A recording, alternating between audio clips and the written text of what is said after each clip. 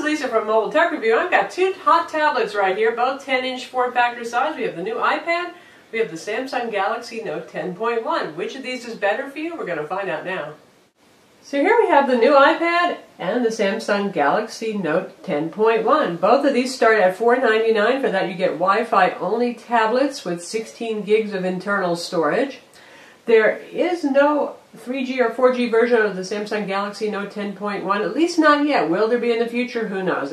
Chances seem pretty good, but don't know what's going on with that. Obviously with the iPad line, we've got 3G, 4G versions of that available as well for additional money. So for those of you who go away from Wi-Fi hotspots, don't have a mobile hotspot feature on your phone or some sort of internet connection sharing feature, that may be very important to you, so keep that in mind.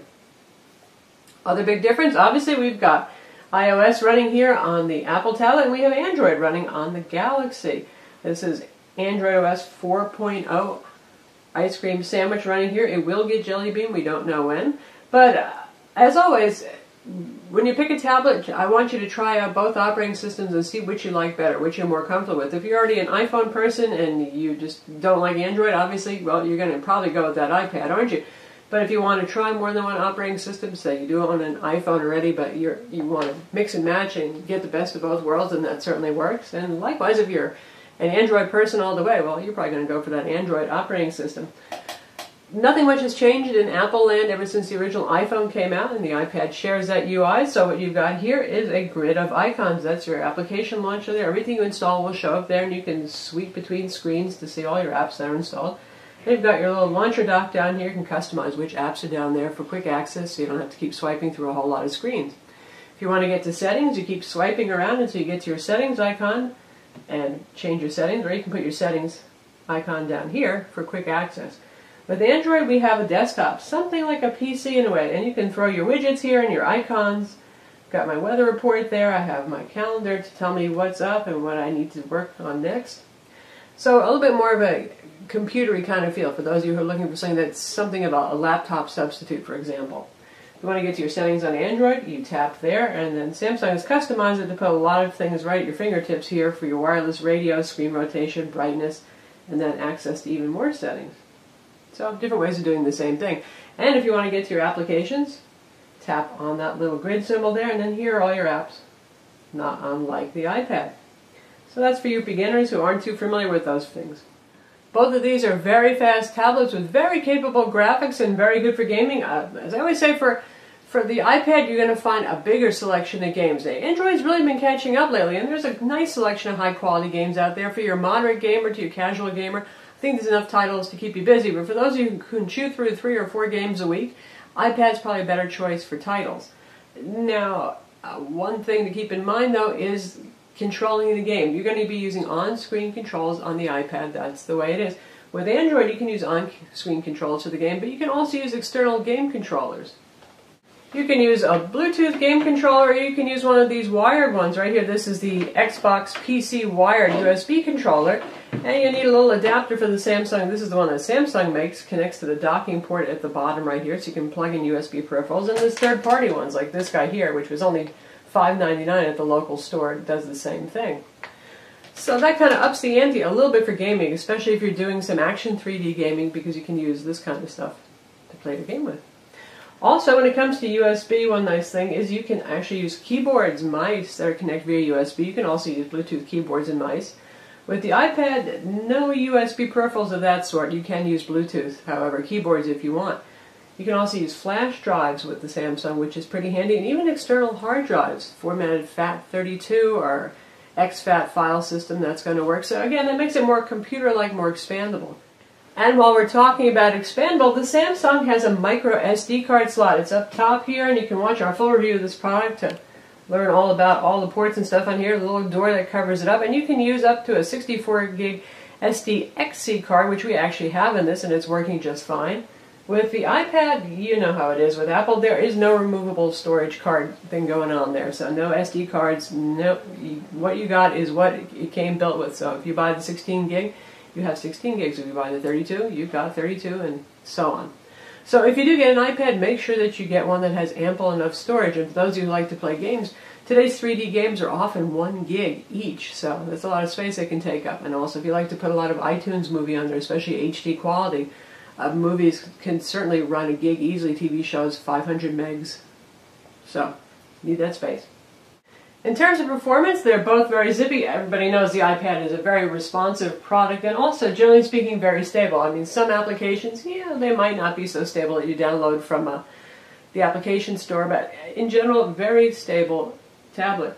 Samsung here has a very fast tablet as well. This is one of the fastest Android tablets on the market and has the Exynos quad-core CPU. Those of you who are into Android products know that Samsung's Exynos CPU is very fast, and you've got Mali 400 graphics there, so they hold their own in terms of performance. And I found that the Galaxy Note 10.1 is very stable too, much more stable, say, than the ASUS Transformer line of tablets that tend to have little slowdown error messages and hiccups and crashes every so often. Samsung really does a very good job of queuing their software. And this is very complicated software for Android too.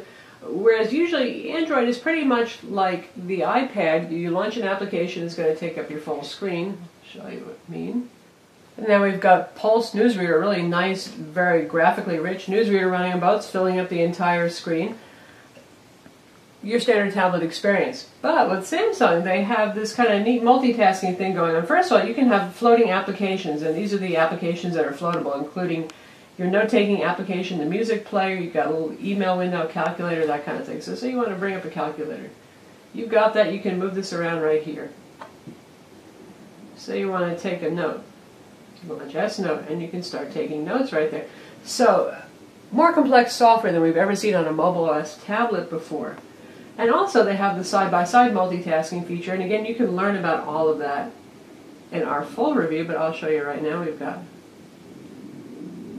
our web browser up right here, and there's a little multi-screen symbol, and I can use that, and I can actually say launch Gallery or S Note or the video player side-by-side. That's giving me a little tip and telling me about how that works. And it's syncing up my little notes.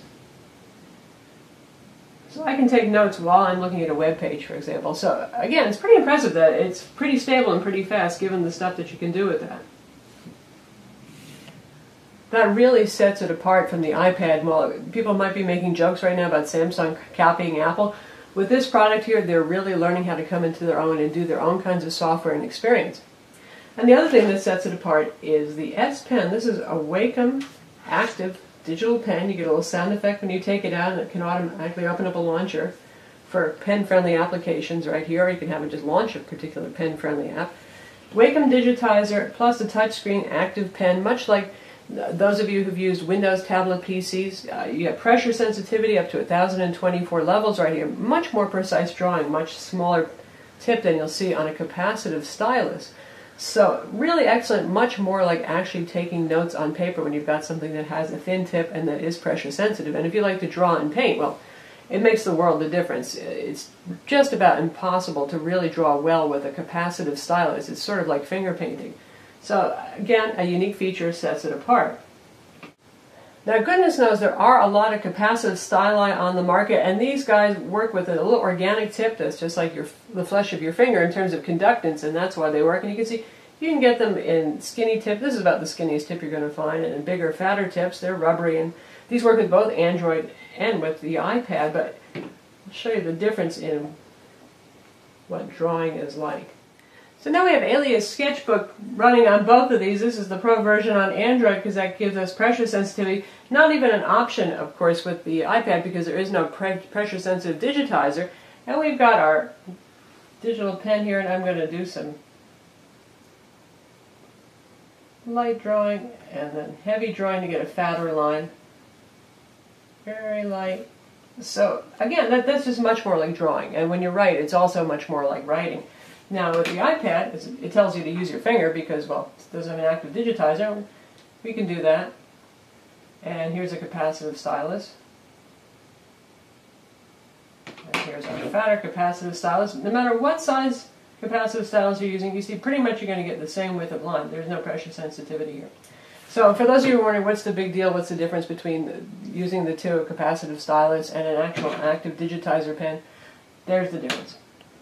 How about multimedia consumption? You know, that's where the iPad's going to win. That iTunes ecosystem is just simply huge. A lot of people are out there using it. Great selection of videos, music, that kind of thing. Not that you can't get a wide variety of videos and music on an Android tablet, but like I said, a lot of people are already invested in iTunes heavily, and it's pretty easy to either use iCloud to sync, to download your purchases from iTunes directly onto the tablet, or sync them over USB to the tablet. So here we're looking at the music player on both of these. This happens to be Samsung's music player. There's also Google Music. They have different UIs. Obviously, they do mostly the same thing. I like Samsung's a little bit better. And the difference between the speakers is you've got two front-facing stereo speakers on the Samsung, and you have a mono speaker on the iPad. Now, the iPad speaker isn't bad for a mono speaker, and it's pretty loud, and we'll test out our track so you can hear it. We're a little over half volume right now, so not bad. It is a tablet, don't expect it to be super thick. And now we'll try song here. Different kind of tune, obviously. Volume's about the same on both of these. They're both pretty loud. Sounds a little richer and fuller on the Samsung, though, thanks to those stereo speakers. And you can get separation going if you're watching a movie. So how about video playback? Both of these guys are very capable. This is Samsung's video player. Again, you can use the built-in Android Gallery application or Samsung's. And Samsung's is pretty cool. They give you clear labels about what your files are. And each of these videos is actually animating. So it's like it's playing in a small window. And here we have the kind of more simple approach from Apple for their video. We've got movie trailer right there showing. And both of them honestly play very well. One thing to keep in mind, though, if you're going to be watching videos is 4:3 aspect ratio on the iPad, which is particularly comfortable for looking at PDFs and reading books, but for both current TV shows and for movies that tend to be in widescreen format, you're going to be looking at a bigger area of black bars. This guy has a 1200 by 800 resolution, 16:10 aspect ratio display, so you're going to be looking at something with less letterboxing. We'll take a look and see how it looks.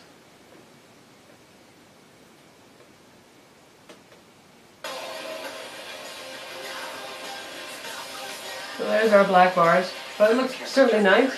Very beautiful display on the new iPad. Damn sure will avenge it. And we'll check out demo video from Samsung here. You can see it almost fills the screen, so a little hard to tell in video, but we're getting a nice separation surround sound thing going from one speaker to the other. So less black bars, more movie you're actually looking at. But there's more to all this than just the aspect ratio. Clearly, one place that the iPad really pulls ahead of the new iPad is its Retina display, much higher resolution versus the Samsung. Now there are 1920 by 1200 Android tablets out there, a couple of them, Acer Iconia A700, the Transformer Infinity TF700. This guy has your standard 1280 by 800 resolution display. The new iPad has a resolution of 2048 by 1536, so you're getting a lot more pixels there. And does it look really sharp and nice? Yes, it does. Depending how good your eyes are, you'll really notice the difference. For those of you who are 20 years old and you have good vision, you'll probably really notice the difference. You won't see any little teeny jaggy edges to fonts, that kind of thing. And if your eyes aren't that young or that good, you'll still notice that things just look a little sharper, a little clearer. They really pop. Now, the Samsung's display is actually a very nice PLS display, which is Samsung's answer to IPS. It's sharp, it's clear, has good contrast, it has good colors, but in terms of if you want the best of the sharpest, it's going to pop more on the iPad. Now that also translates into sharper fonts, and we have a review of the new iPad on the iPad from our website, Mobile Tech Review. We have the Galaxy Note 10 Point Run review up here, and honestly both of them are very sharp and readable, but the iPad goes that little extra bit for ultra sharpness. Given the different aspect ratios, you can see you get a little bit more height when you're viewing a web page over here. Both are responsive enough.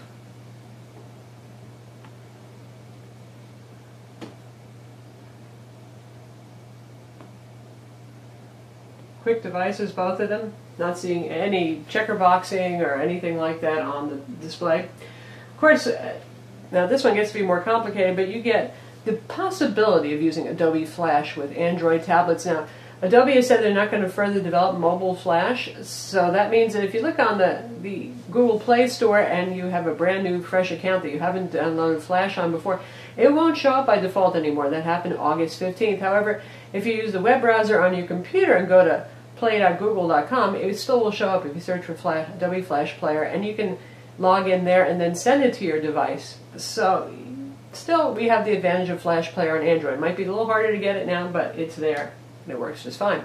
Both of these can do HTML5 video, and that means you've got very capable YouTube players that play HTML5 format video, and that's just perfectly fine. It looks very good, and it's actually more efficient on mobile processors, so no complaints about using HTML5 video when it's available. Challenge is there is still a lot of Adobe Flash out there. Both of these guys can do streaming video like Netflix as well, other streaming services. You cannot use Amazon Prime Video on the iPad because it doesn't have Adobe Flash. You can push an Android tablet to do that. The controls might not be super responsive compared to using a Flash Player on your desktop, but it does work. Now, one other special and nifty thing that Samsung did is their little sort of picture-in-a-picture style video player feature, something that's also on the Galaxy S3. So we're watching our video right here, but we want to keep watching it in a little window. And here it is still playing on my desktop, and I can resize that and drag that around. And you can have this running on top of any application, which is pretty neat. I can just pinch zoom it right there, and the playing is still fluid. It's really pretty neat. Would love to see Apple start innovating again a little bit more and bring in some features like this. Now, how about book reading? Granted, you probably won't want to read landscape. You can if you want to, though. This is iBooks over here. This is Google Play Books. Both of these support Nook, Kindle, you name it. All the bookstores are available on both of these. And you can see pretty much the same presentation here. Good speed on page turns. Pretty enough looking.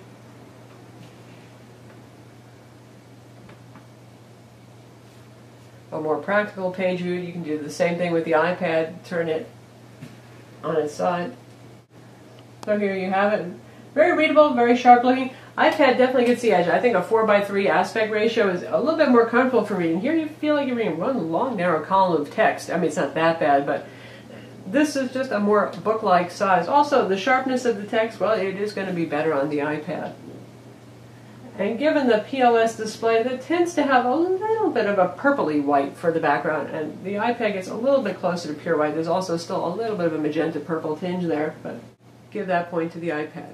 The Samsung Galaxy Note 10.1 takes a little lead again for having a built-in consumer IR remote. There's a little IR port up top right here, and that's just like the IR blaster on your TV remote, and that means, well, you can actually control your AV gear, your receiver, your cable box, and your TV. It comes with Peel, which is a very content-oriented kind of remote control, so it gives you a feature of some of the hottest things that things are on right now. Peel is also available for the iPad, by the way. But with the iPad, you're going to have to buy a third-party IR emitter to add onto it to do the same thing, and then you're back at pretty much even level. So I chalk up a little bit one for Samsung there. You don't have to go and buy any extras. Both of these guys have front-facing video chat cameras. Pretty good quality on both of them, and they have rear cameras, 5 megapixel, and both, you know, they're tablet cameras, but they're not bad. They're pretty decent. You can take some nice shots with it. You can shoot some decent video. You can shoot higher resolution video with the iPad, however. In terms of other operating system differences with Android, as you probably know by now, you have access to the file system. It actually comes with Samsung's file manager, so it makes it easier to copy things on and off SD cards, flash drives, that kind of thing. With the iPad, they really gear it towards either cloud management of the files that are on the device or using iTunes on the desktop with the USB cable to get things on and off. So kind of less computery. Again, iPad more geared towards really rocking content consumption. Android, a bit more of your content creation plus consumption, kind of your computer stand-in. When it comes to build quality and looks, well, the iPad is a little bit thicker, a little bit heavier, because the new iPad actually got a little thicker and heavier than the iPad, too. Always a gorgeous design from Apple. Nice looking piece of consumer electronics. Curved back right there. A little bit thicker, I don't mind, compared to the iPad, too, because there's a little bit more to grip on. Nice metal back. Certainly looks and feels like a high-quality product. The Samsung is just like the iPad's available in black or in white, but they've quite changed the design from the original Galaxy Tab 10.1 to make sure it doesn't, well, look like the iPad. So you've got the bezel fairly prominent around the front here, and like I said, it's either white or actually gray, sorry, that this is available in. So you get a white bezel, you get a gray bezel, and it's very thin, 1.3 pounds, thinner than the iPad as well, but still pretty comfortable to hold. They've squared off the edges enough that there's something to grip onto. It doesn't taper to a really fine point like the Transformer Prime tablet. And you look on the back and you have Samsung plastic. There it is. They do plastic. We know they do plastic. Shiny white. It's actually kind of a nice looking tablet though, despite that. And despite what some people have said, this thing does not creak. I am squeezing the hell out of it. It is plastic. If you press really hard, you'll get a little flex, but it's put together very well. Excellent build quality. Still, it is plastic. And if you get the silver one, it's kind of like a faux brush metal finish. So I give points certainly to the iPad for looking more chic and having metal versus Samsung's plastics. Samsung gains a little back by being lighter and thinner. In terms of battery life, the iPads have been Energizer bunnies, but the new iPad, since it has a whole lot more backlighting going on for the high-resolution display, the battery life is actually not going up anymore compared to, say, the iPad 2. In real-world use, we get about 8.5 hours out of it. That's with mixed productivity, watching some videos, that kind of thing, and we get the same from the Samsung Galaxy Note 10.1. So that's the new iPad versus the Samsung Galaxy Note 10.1. Again, both start at $499. Both are available now. And as always, when comparing the iPad to an Android tablet, the big difference is the iPad, awesome for media consumption, just a pleasure to use. Very easy, very simple. If you're computer phobic, if you don't want to mess with stuff too much, just plug it into your computer, transfer some content, and you're there. Android, a little bit more complicated to use, maybe also a little bit more open in terms of customization. Your desktops, you can change the look and feel of it. More of a computer stand and access to SD cards, flash drives, that kind of stuff. And a little bit geared more towards content creation. For example, this comes with Polaris Office, an MS-compatible suite built in, because they figure you probably are kind of using this as a laptop standard. Now you can download Office suites for the iPad as well, but none comes built in. Just a viewer there. They're both lovely tablets. I have to say, on features, Samsung has really done a great job with this guy. Between the pen, for those of you who are into note-taking, drawing, marking up PDFs, doing digital signatures on documents, really rocking there. The multitasking is definitely a step into the future for where tablets should be going and hopefully are going. The video player, picture-in-a-picture effect, also very neat. So a lot of stuff going on here. The AV remote that's built in. You get a lot more features, really, versus the iPad. What you lose is the access to the huge selection of iPad apps in the iTunes App Store. Now, Android has all the staples covered. You've got Evernote, you've got Sketch, you've got Office suites, you've got your Netflix, all that kind of thing. But still not as many apps as there are out there for the iPad, and particularly not as many games. So which do you go for? Well, base your decision on the features and which are more important to you. Ease of use, huge application selection, particularly games, versus the pen, the video player feature, the AV remote, those kind of things in the Samsung. That's assuming that you're comfortable with both operating systems. If you want something that's just really turnkey, really fast, very easy to use, the iPad still is going to win. If you want something more of a computer replacement, the Samsung pulls ahead. Which personally have I picked to be my tablet? Well, Samsung Galaxy Note 10.1 for me. I'm Lisa from Mobile Tech Review. Visit our website for the full review of both of these excellent tablets, and do not forget to subscribe to our YouTube channel.